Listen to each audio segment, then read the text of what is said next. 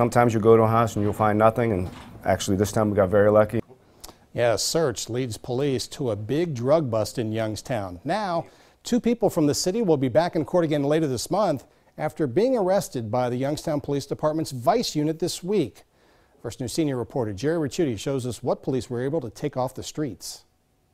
Things started for the Vice Squad Wednesday afternoon with a traffic stop.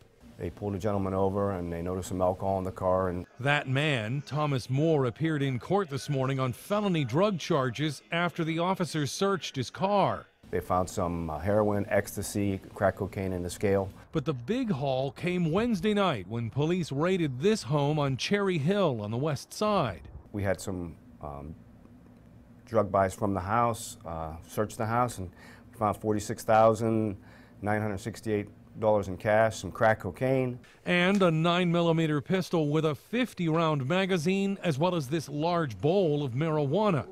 Police arrested Asia Hill, who was the only one in the house at the time, but they don't believe the money actually belongs to her. So their investigation continues and more arrests are possible. In the meantime, while other parts of the area may deal with different drugs such as meth, the problems in Youngstown don't seem to have changed much. Basically, probably crack cocaine and heroin are your 2 most popular. Why? Just easy to get. For now, police will try to have this money forfeited so it can be used to help take down other offenders. In Youngstown, Jerry Ricciuti, WKBN 27 First News.